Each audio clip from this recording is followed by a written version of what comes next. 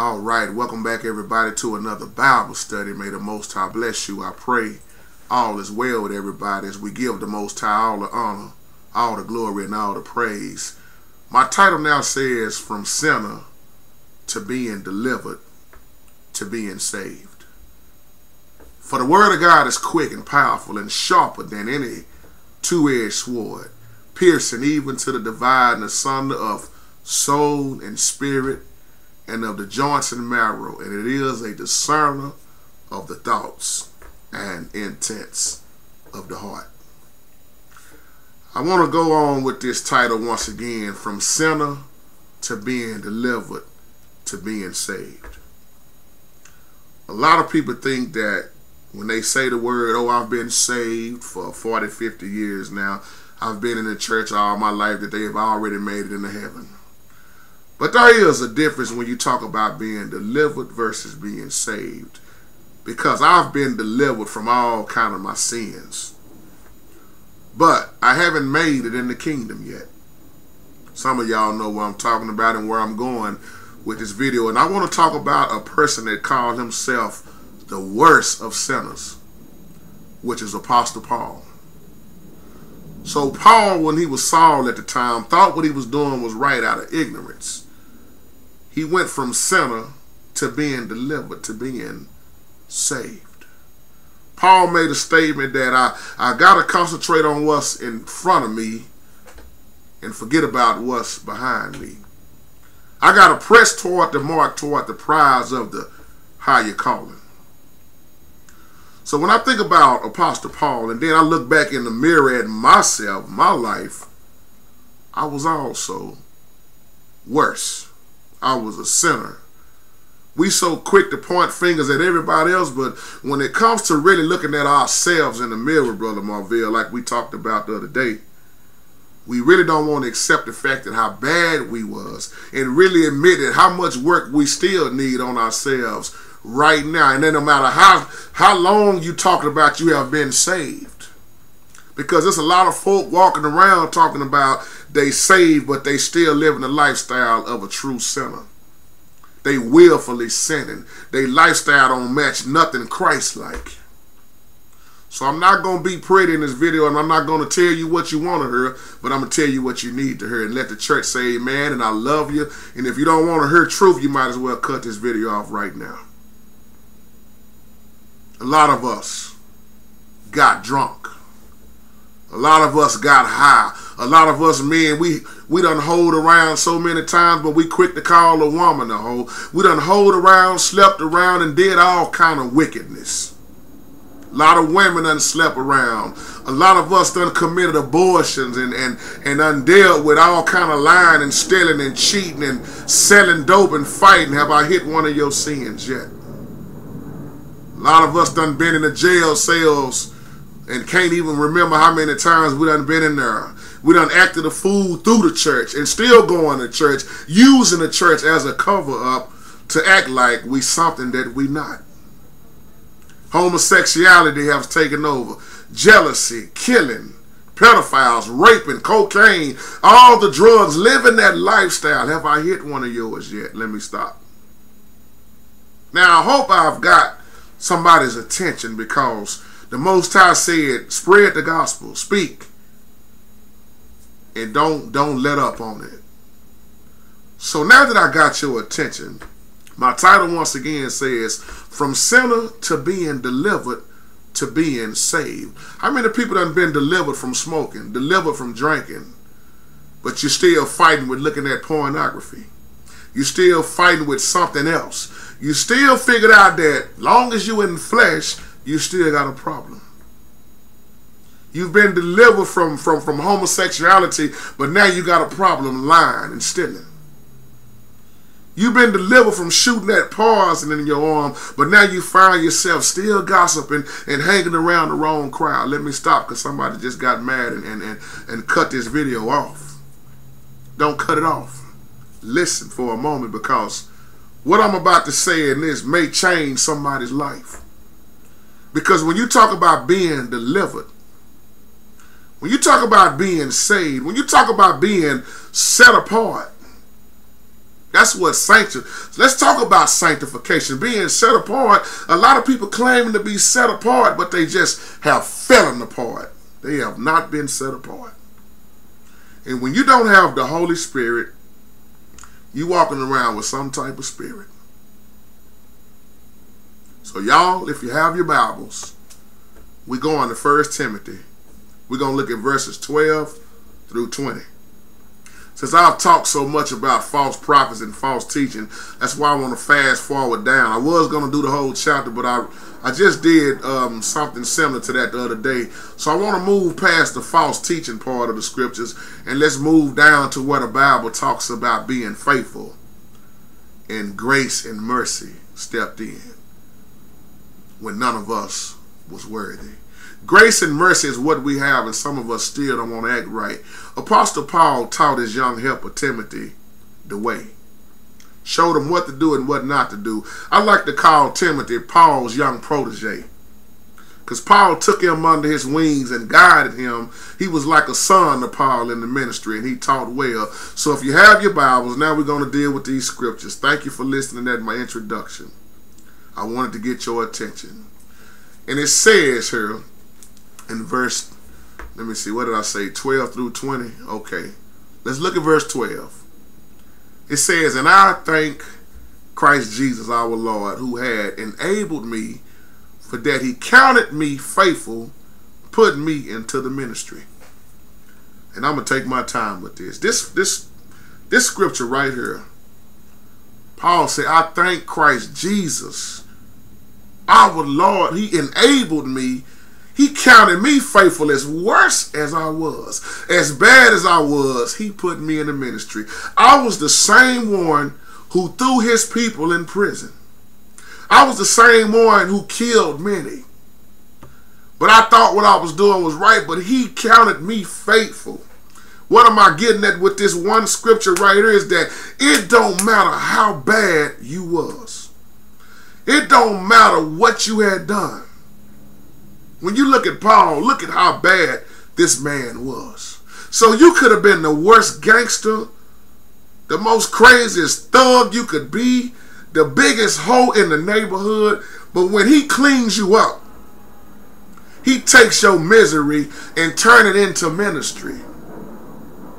Let the church say amen. Paul said he counted me faithful, and I'm sitting there in this video saying, y'all, out of all the drunkenness, sleeping around, lying and stealing and doing folk bad that I've done in my life, he counted me faithful and he put me in the ministry. When I didn't care nothing about the ministry. One point of time in my life, I didn't care nothing about the Most High. I even told the Most High, you better find somebody else to put in the ministry because I ain't the one. But I ran as long as I could run, Brother K-Ray. And y'all wonder why I'm on here in the morning, at night, during the day, caring about my brothers and sisters. See, I can preach a whole sermon just off this verse 12, but let me move on to 13. Paul says in 13, who was before a blasphemer and a persecutor and injurious, but I obtained mercy because I did it ignorantly in unbelief. See, Paul was taught by Gamaliel, which was supposed to have been this man who was very smart and knew so much. But see, you can be brought up and be taught wrong, and what you be taught wrong, when you get taught tradition and religion, then you're not being taught the true word. I hope I just said something. Because see, it's a difference in ignorance and stupidity. Paul just said he did it ignorantly in unbelief. See, ignorant means just simply not knowing. But when you do something and continue, when you know better, and then you start doing it anyway when you know it's wrong, now you're just being plain stupid. See, all of us have been ignorant in our life. Some of us are still ignorant. Ignorance, this can be changed. Because when you don't know, you don't know. Just like I was brought up in all this Halloween and these holidays and all of this stuff that I thought was so amazing and had something to do with being in the heaven, getting into heaven, I was ignorant, K-Ray, and didn't have a clue on what I was off in. Not knowing that most of the stuff I was in growing up was demonic. I'll let the church say amen. So I did it ignorantly. Now that I know better, I don't play a part of none of that. Paul actually thought what he was doing was right. He did. Verse 14. But before I go to verse 14, let me say this. Thank you, Holy Ghost. Just because something has been done for so long, don't mean that it was done right. Most of us follow what Grandma did, what Big Mama did. Half of them couldn't even read. But we followed along because of what somebody else did. We put Mama, Daddy, and Grandpa and other folk over the Most High, and that's a no-no. As they used to tell us growing up, that's a no-no. We put people over the Most High. It's to the point now where people care more about what such and such said versus what the words say. Look at verse 14 now. And the grace of our Lord was exceeding abundant with faith and love which is in who? Christ Jesus, our Savior, Yahshua, the Anointed One. Grace, our love. If it wasn't for grace and mercy, I wouldn't be sitting here right now. You wouldn't be sitting here looking at me right now. I wouldn't be trying to straighten up my life. I would continue to live the same way I used to live when I was shacking up and getting drunk and doing what I love best. I was one messed up dude. But now, I see the light. You was one messed up man. You was one messed up woman. But now, if you know better, if you study and you found out now that worship didn't have nothing to do about how many days you went to church. Because as our beautiful sister B. Jackson says, your worship is your lifestyle. How you living, what you doing, how you doing it. Who are you living for? As Brother P.P. Drawing say, well, which world are you living for? I thank the Most High for y'all. I love y'all comments and y'all teachings. I get a lot out of y'all. Thank y'all and keep being obedient. All of y'all. Verse 15, Paul say this is a faithful saying and worthy of all acceptation, that Christ Jesus came into the world to save sinners, of whom I am chief. Woo, that's where I got my title from right there. Paul already said in verse 13, he was a blasphemer. He was a persecutor. He was injurious. He did a lot of wrong. And then he come here in 15 and says, who I'm chief. I was the worst. Woo, let the church say amen. Some of us act like we done forgot that our Savior came into the world to save sinners. Some of us want to be the only ones that get saved. We don't care about the dope dealer. We don't care about the prostitute. We don't care about the homosexual, the lesbian. We don't care about that drunk man, that homeless man on the corner, as long as I get in. Well, you got it all made wrong. You got it mixed up. As V and Raymond say, you know what your problem is, baby boy. You got it all twisted. And when we get stuck on just ourselves, how do you think the Most High really look at us? He said, I sent my son not to condemn the world, but through him the world could be saved. But we see how many people are actually talking about really being saved, because look at their lifestyle. Let me go back to the title. From sinner to being delivered to being saved. See, Paul recognized that he was a sinner, and that he was the worst of the sinners. And then he saw how the Most High delivered him. And then he recognized that now I can be saved. Now y'all wonder why I use deliverance, then being saved. Because the Bible say those that what? Endure to the end shall, as Pastor Cochran would say, shall be saved. Shall be saved. That scripture is so overlooked because we already think we done made it and we ain't made it. Let me get all the way real with you. All the ones that done passed before us, they ain't even made it in yet. Oh, somebody don't understand that.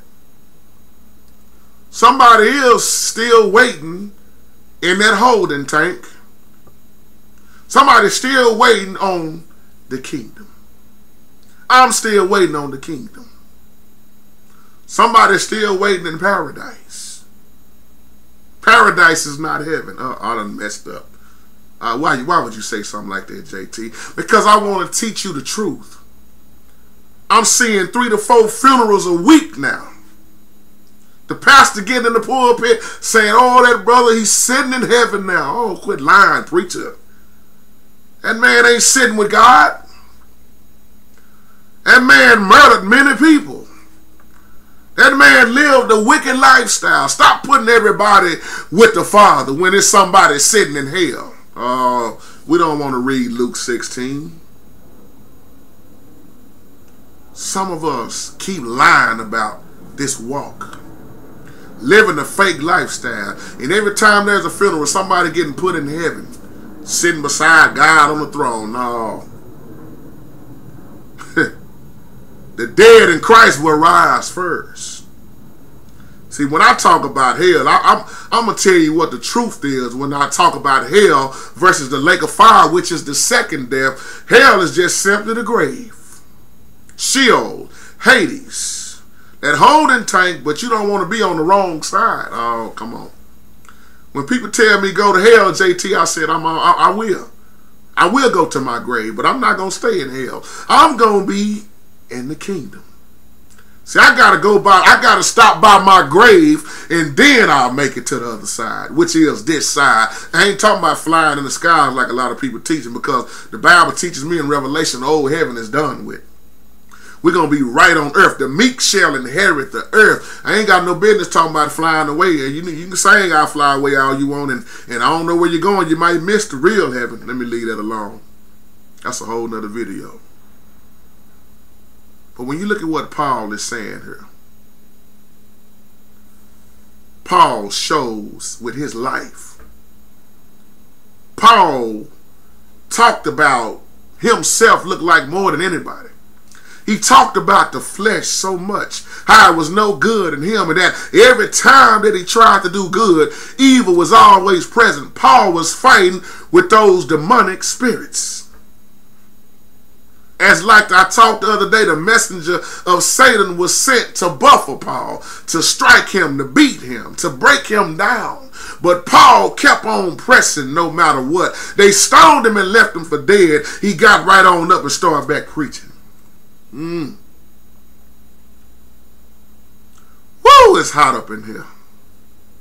But he recognized that grace and mercy. See, you don't never forget who you was and what you have done. Even though you might try to walk around like you ain't never done nothing wrong, like you are all saved, sanctified, and filled with the Holy Ghost and water baptized. I got Jesus on my mind. I found a new life. Well, I got a news flash for you. You ain't never been that good. And I haven't either. See, if we just tell the truth, none of us.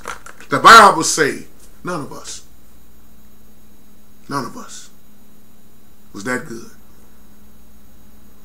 Look at verse 16.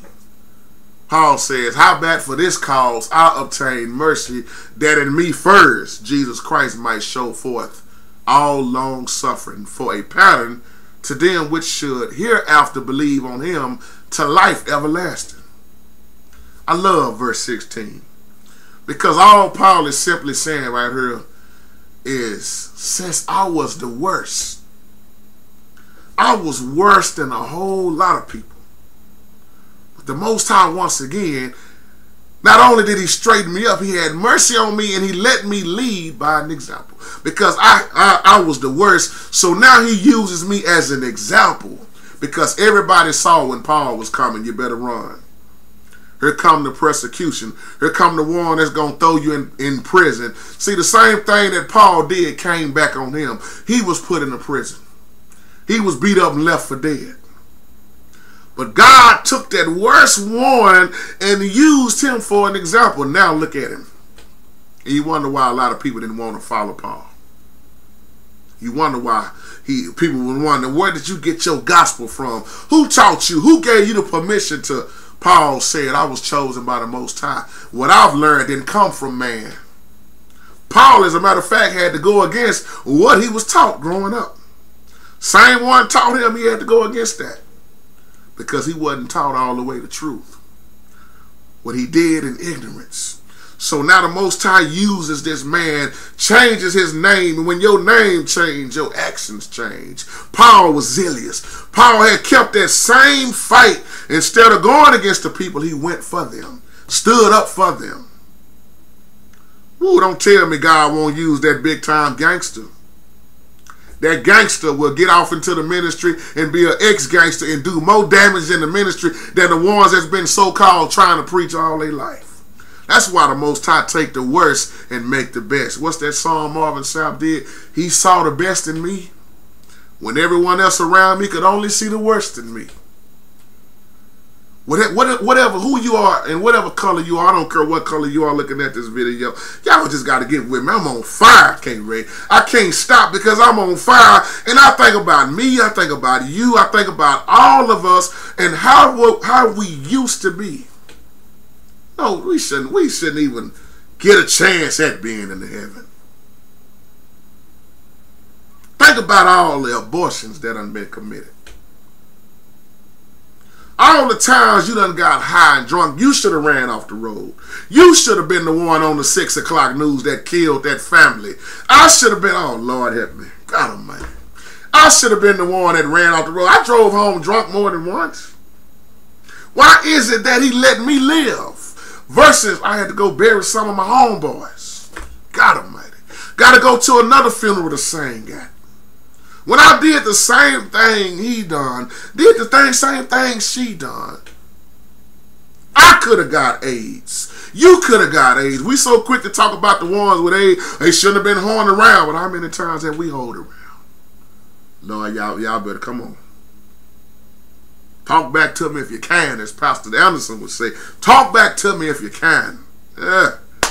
Because this grace and mercy, we shouldn't take it lightly. You know what? It's going to run out one of these days, y'all. Paul said, for this cause, I obtain mercy. And you wonder why he would say things like in Philippians 4:13, I can do all things through Christ that strengthens me. We quote these scriptures, but ain't trying to live them. It don't matter how bad you think you was and what you done. Here's the big key also. Learn how to forgive yourself. You know why most people can't move on? Because they won't even forgive themselves. We do not take this lightly, y'all. Let's move on to verse 17. Now unto the King, eternal, immortal, invisible, the only wise God, be honor and glory forever and ever. Amen, Paul says. He says pretty much, I pray that honor and that glory will always be given to the only true Most High. That's the one who lives forever. You got Buddha, you got all these other so-called gods out there. But Paul say the truth is in the Most High.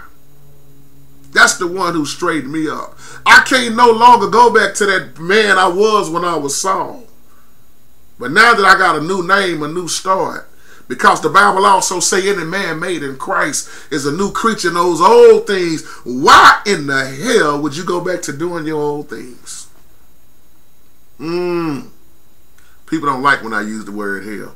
Let me move on. Now let's look at verse 18. It says, this charge I command unto thee, son Timothy, according to the prophecies which went before on thee, that thou by them mightest war a good warfare. Paul once again looked at Timothy like a young son in the ministry. Timothy was a young man raised by grandmother and mother. They did well. That also show you just because man wasn't in the house, father wasn't in the house, and boy still could come out all right. There's so much to learn in these scriptures. Timothy, my son, I'm charging you. I'm giving you these instructions based on what I have taught you and what the prophets have also said. He tells Timothy, if you follow these instructions, you're going to do well. You're going to fight like a true warrior, like I am. I'm charging you. That means a lot when somebody charges you. You are held accountable. You are held in high standard. You got to do what's right. The Most High is charging every pastor, every minister, every evangelist, whoever you are in this, you are being charged with a charge. And it's a beautiful thing when you got people on your side that don't mind fighting with you instead of fighting against you. I got some soldiers on here. But it's more cowards than soldiers nowadays. It's a lot of pretenders. It's a lot of wannabes. It's a lot of I want to act like I'm Christ-like. I want to be in the ministry for a minute, then I want to jump back out and start horning around. I want to jump back out and do what I want to do and hang with this brother here or hang with this sister here. Y'all see how the Lord changed up this video? I'm just going to be obedient. Look at verse 19. He says, holding faith and a good conscience, which some having put away concerning faith have made shipwreck. God Almighty. This scripture is so powerful to me. You will be faithful and have a clear conscience pretty much. But how can you be faithful? How can you hold the faith? How can you do good when you're still living in sin? Paul is saying here, it's a lot of people that made a mess of their faith because they didn't listen to their conscience. In other words, you should be listening to the Holy Spirit. But how can you listen to something that you don't have? A lot of people say they got faith until trouble hit their lives. Man, I got faith. I got faith, man. Then the next time you talk to them, man, I don't know, man. I give up. I can't. Man, I don't believe like I should. I don't want to pray. I don't feel like fasting. I don't feel like going to church. I don't feel like, where your faith at when your times hit hard? Woo! Verse 20 says, of whom is Hymenaeus and Alexander, whom I have delivered unto God, whom I have delivered unto Satan, that they may learn not to blaspheme. Paul talks about these two, Hymenaeus and Alexander. He said, I've given these men over to the power of Satan, so they will learn not to oppose the Most High. When somebody is given over, I'm trying to wrap up now. I'm going to wrap this video up. I was trying to make it right at 30 minutes, so we doing good. And at the same time, I'm not trying to put a time limit on the Most High in this video, because what needs to be said needs to be said. But when you are given over, just like those in the Bible was given over to a reprobated mind, that's a terrible state of mind to be in. It's over with. Because when you are given over to a reprobated mind, there is nothing the Most High can do for you no more, because you have rejected Him. And the Bible teaches us when you reject the Most High, He will reject you, because He have already done all in His power for people not to perish. But look at what we do. We reject the Most High. Let us learn from yesterday. Live for the day as we hope and pray for tomorrow. This is my Bible study. May the Lord add a blessing to the readers, hearers, and most of all, the doers of His holy word. What good is reading, studying, if you're not going to be a doer? Y'all take care. Love you.